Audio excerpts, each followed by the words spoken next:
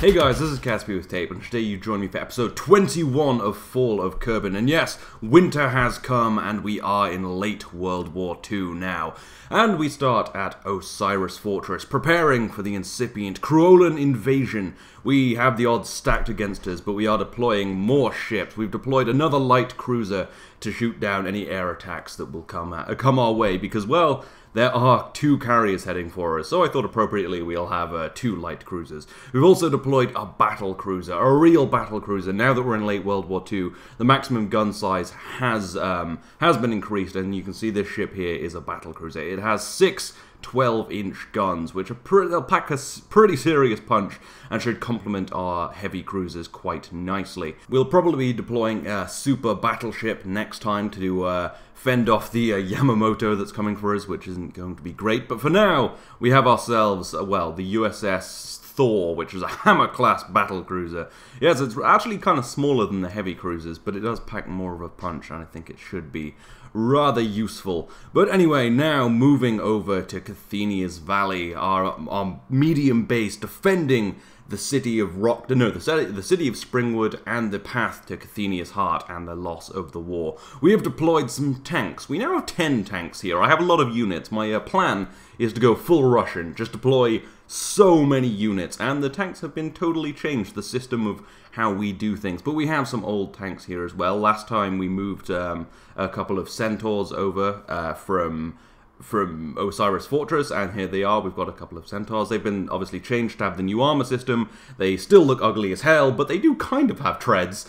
And yes, we have 3 of these here now, which is rather nice. We've got the other one we moved over. These won't be massively effective. Their armor's fairly thin and they have low velocity guns, but they should pack a bit of a punch and help us defend our glorious country. But the main thing we have been deploying this turn are tank destroyers. These are TD2 Cyclopses. They have a 105mm gun, and they're based loosely off the Panzerjäger. That's what it's called. And yes, these should be pretty nice. There's 2 variants, one which has no AA gun, and one which has a 20mm AA gun for shooting things that come close to us, because obviously you can't turn a tank destroyer gun very far, and also for a little bit of air defense, which is good, because this maxes out our points, because we now get points to build tanks. So yeah, launching 4 of these, 2 of them with AA guns and 2 of them without, will do quite the job. They have medium armor, and yeah, things have treads now, which is great. You can see we've upgraded all of our tanks to have treads. This is the G1 Gorgon. We launched 2 of these last turn. 152mm derp gun. They will be rather useful for fending off the Kroans. We're going to have so many units. It's going to be fantastic. We've already got 10 tanks here. I mean, the Kroans, they have quite a lot of tanks, but a lot of them are quite small. They've been launching lighter tanks, which isn't so useful. And obviously we have our M3 Minotaur, a survivor from the various battles at Osiris Bay.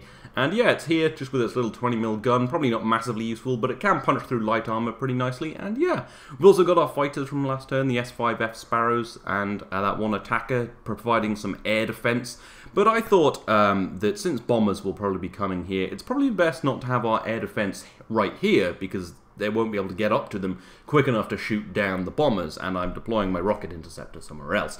So we'll see the rocket interceptor later, but right now we're over at the forward operating base, which I took from the Krolans when they tried to invade with tanks last time, the Battle for Hacksaw Ridge. Beautiful battle, we won, and we do have this forward operating base now. So I've deployed 4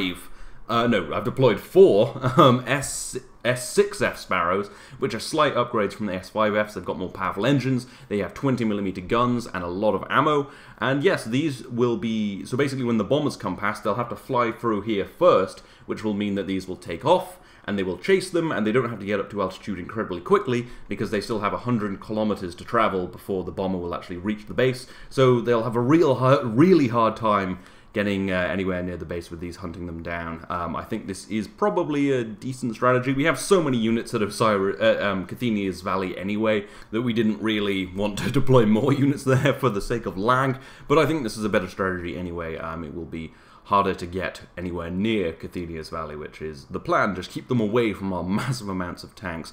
And now jumping south to Rockdale, our city in the south, looking rather beautiful against the snow, although somehow the snow isn't in the city. It's almost like this is, the texture pack didn't support that. But yeah, anyway, so this is our city in the south, and we don't want to be flanked. There's no forward operating base forward of this city, so we can't do our standard the fighter strategy we're using in the north, so we're just deploying some things here. We've got another S6F Sparrow here, which well, that's why we only have 4 in the north, and yes, this will be just generally defending the airspace, but obviously this won't be able to reach the bomber quick enough to stop it dropping its bombs, so we have a little thing for that. This is the F-15X Draco. It is a rocket interceptor. Yes, it's sort of was loosely based on the ME-163, but obviously looks nothing like it because it's hard to get those curves into this.